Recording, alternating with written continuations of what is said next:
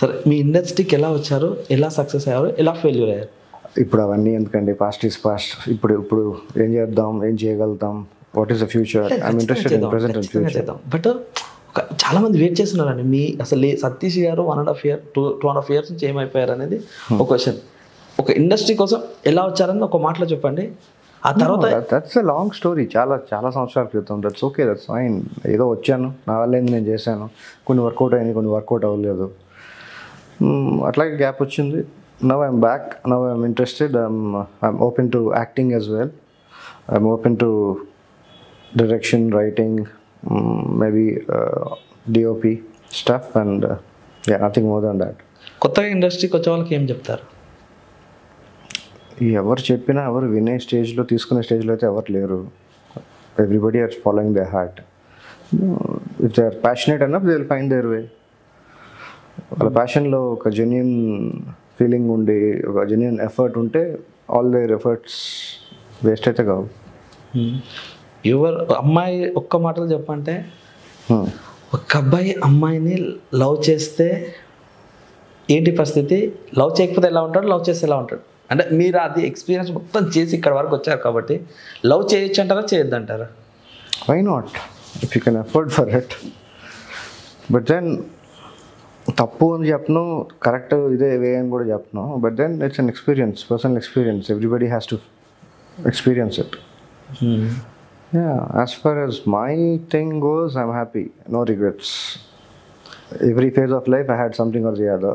So I'm okay with that. మీరు మీ ఫెయిల్యూర్కి కారణము ఓపెన్గా చెప్తున్నానండి. చాలామంది మీ ఇంటర్వ్యూ రిలీజ్ చేసినాక చాలామంది అంటే ఎక్కడ ఎవరిని నిందించలేరు, మిమ్మల్ని అయితే ఎవరు నిందించలేరు.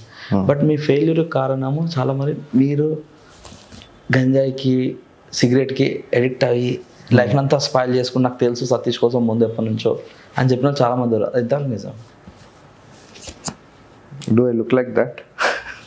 లేదు, బట్ నేను ఈ క్వశ్చన్ ఎందుకంటే కామెంట్లు ఇందాక మీరు వచ్చిన తర్వాత నేను కామెంట్ చదువుకుని అనుకోని ఆ కామెంట్లో నా క్వశ్చన్ అడుగుతున్నాను. I'm happy, I'm comfortable, I'm healthy, I'm fit, I'm mentally fit, physically fit, I'm ready to work. మీరు ఇండస్ట్రీకి వచ్చినప్పుడు మీతో పాటు చాలా మంది వచ్చి ఉంటారు. మీరు చాలా మంది మీకన్నా ముందు, మీ తర్వాత వచ్చిన ఎంతోమంది ఫ్రెండ్స్ అయి ఉంటారు. బట్ వాళ్ళందరూ ఈరోజు మంచి మంచి సక్సెస్లో ఉన్నారు. Good, I'm happy for them. ఎప్పుడు అనిపించదు నా జీవితం ఎందుకు ఇలా అయిపోయింది అని? నాకు రిగ్రెట్స్ ఏం లేవండి. I enjoyed every step of my failure. I enjoyed every step of my life. I'm happy. I don't have any regrets. That's okay. మీరు ఈ లాక్డౌన్ తర్వాత చేసిన వర్క్ ఏంటి? First thing I travel from Nellore to Hyderabad ట్రైన్లో, సింహపురి ఎక్స్ప్రెస్లో, 3rd ACలో బయలుదేరి రావటం. That is the first thing I did after lockdown. అప్పటి వరకు I was in hibernation mode. ఇంట్లో జస్ట్ ఈట్, స్లీప్, రిపీట్. ఇంటికి వెళ్ళిపోయారా మమ్మీ డాడీ దగ్గరికి? ఎలా ఫీల్ అయ్యారు మీరు? చాలా రోజుల తర్వాత ఇంటికి వెళ్ళారు, ఎలా ఫీల్ అయ్యారు మమ్మీ డాడీ వాళ్ళు? వాళ్ళకి అలవాటు actually. They are tune by me long back. So నాకు ఇంటర్మీడియట్ అయిపోయినప్పుడు ఆ ఏజ్లో నుంచే నాకు like I wanted to be my self, I wanted to go far somewhere in the city అని చెప్పి నేను ఫ్రీక్వెంట్గా వెళ్తూ ఉండేవాడిని, వస్తూ ఉండేవాడిని. సో మెల్లిమెల్లిగా వాళ్ళు they got used and train maybe. Me interview చూసారా ఎప్పుడన్నా? I don't know. దాని గురించి ఎప్పుడు అడగడం అలాంటిది ఏం చేయాలి? అంత వ్యూవర్షిప్ మాట్లాడలేదు దాని గురించి, అసలు ఎప్పుడు మాట్లాడలేదు. మీ లైఫ్లో ఇండస్ట్రీలో మీ చేతిలో మోసపోయిన వాళ్ళు ఎవరు ఉన్నారు? మీరు మోసపోయింది ఎవరి చేతిలో? లేదు లేదు, ఇది తెలియాలండి, చాలామందికి తెలియాలి. మీ చేతిలో ఎవరైనా మోసపోయారా? మిమ్మల్ని ఎవరైనా మోసం చేస్తారా? I don't know, maybe it's time చెప్పాలి ఎవరెవరు మోసం చేశారు, ఏం చేశారు అది. That's fine, I'm okay. నాకైతే రిగ్రెట్స్ లేవు. ఏదైతే జరిగిందో I'm okay with it. I enjoyed that experience. I moved on. Tank bund పైన ఎన్ని డేస్, ఎన్ని ఇయర్స్ ఉన్నారు మీరు అక్కడ? Roughly about 1.5 years, I guess 1 year. వర్షంలోని, చలిలో కానీ మొత్తం అక్కనే? Yeah. Nothing bothered me. But ఆ 1.5 years అప్పటికిప్పుడు చూస్తే మొత్తం మారిపోయింది. దెన్ అక్కడ ఒక చిన్న రోడ్ పక్కన చేసుకొని ఒక డాగును పెంచుకున్నారు. ఆ డాగ్ పెద్దగా అయిపోయింది.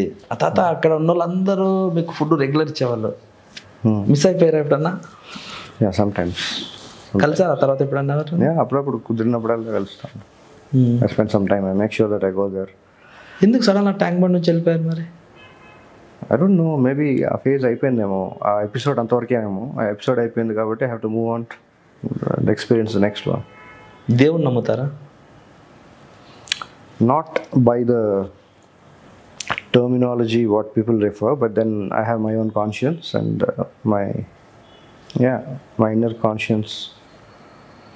ఒక మాటలో అడుగుతాను, దేవుని నమ్ముతారా? Yes. నమ్ముతారు. Yes, I do. మీ జీవితం ఇలా ఎందుకు అయిపోయిందని చెప్పి దేవుణ్ణి తిట్టడం కానీ క్వశ్చన్ చేశారు? Never. He was responsible maybe to ఒక లిమిటెడ్ జోన్ వరకే అనుకుంటా. Not for my, he's not responsible for my thoughts are my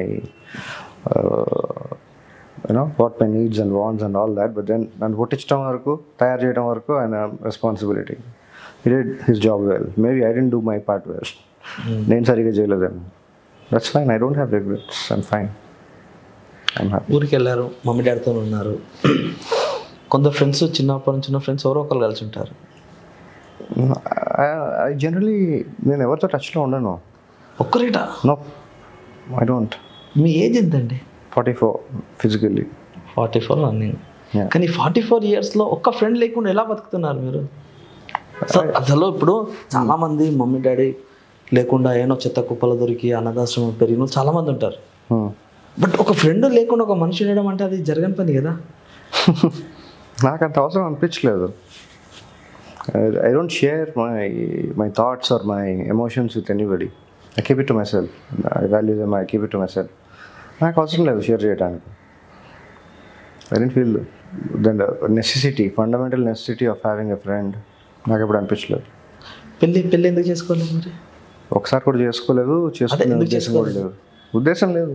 I'm happy the way I'm. My time belongs to me. But ప్రతి పర్సన్కి ఇప్పుడు మా mummy daddy కావచ్చు, మీ mummy daddy కావచ్చు, ఎవరైనా వచ్చి పెళ్ళి అనేది చేసుకున్న తర్వాత నెక్స్ట్ జనరేషన్ అంటే ఒకటి కావాలని కోరుకుంటారు. ఇప్పుడు మీ మమ్మీ డాడీ జనరేషన్ తర్వాత మీది వచ్చింది. బట్ మీరు ఎందుకు అనుకోలేదు? మేబీ మా సైడ్ నుంచి contribution ఇంతవరకేనేమో. Maybe my part Hess ended and I got to leave. Maybe the end ఏమో.